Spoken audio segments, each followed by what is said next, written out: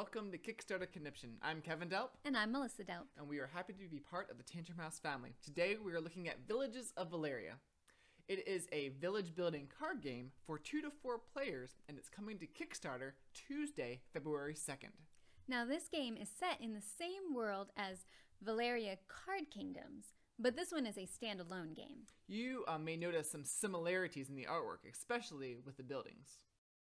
The game comes with 2 types of cards. You have the building cards, and they can either be built in your village, or they can be used as resources by flipping them upside down. The other type of card are the adventurers, and they can be recruited if you have the right kind of buildings in your village. The prototype uses gold cubes, but I think they're going to be coins in the produced game. The gold is used to pay for resources and to recruit adventurers. You also have the rest of the components, and they include starting castles and player aids for each player. We're not going to go into all of the rules for the game and go through all of the gameplay, but we are going to give you some of our opinions about the game. I found the mechanic of discarding onto the pools of cards to be pretty interesting. It gave you some strategic choices about which cards do I cover up and which ones do I want to leave open for myself or for other players. Another cool mechanic is how you pay for the resources in the game. You can use gold on your cards or on other players' cards. And this may cover up resources you or another player may need. Of course, getting that extra gold from another player is always nice. I really do enjoy playing this game. There are lots of interesting choices you can make, but I'm a little bit concerned about replayability, especially over a long period of time. Maybe something can be done with the number of cards. Instead of 3 of each building, maybe some could be more rare with only having 2.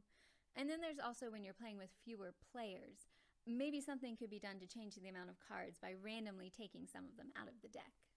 Now, there are only 10 adventurer cards in the base game, and it looks like there are some stretch goals that could unlock maybe a few more. But even when we were playing the game, I felt like there could be even double the amount of adventurers, and that would make the game even better. But we'll see what happens. Overall, I think this game works really well.